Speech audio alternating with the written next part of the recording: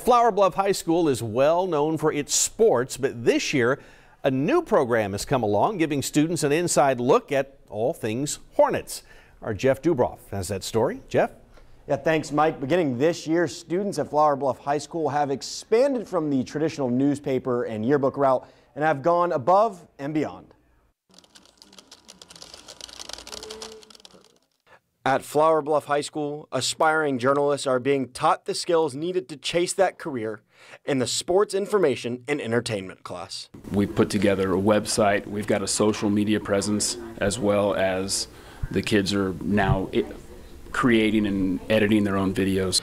In the program's inaugural year, students are posting sports scores and writing articles online. But students are doing more than just classroom assignments. The kids are out reporting on games. The kids are actually interviewing coaches. They're actually building the website. The students are also involved in the game day experience.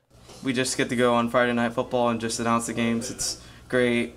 It's interesting. It's the best. These students can now help others who might have too much on their plate, such as Tyler Bills, who is in charge of many of the sports Twitter pages.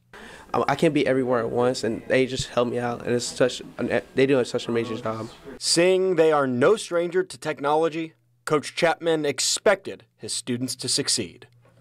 They're so used to being on their computers and involved with social media that it's just a natural progression for them to get involved and do something positive with it for the school. Now you can find any and all Flower Bluff sports information, from game times to stories on their websites. We have a link set up on our website, christv.com. Back to you, Mike.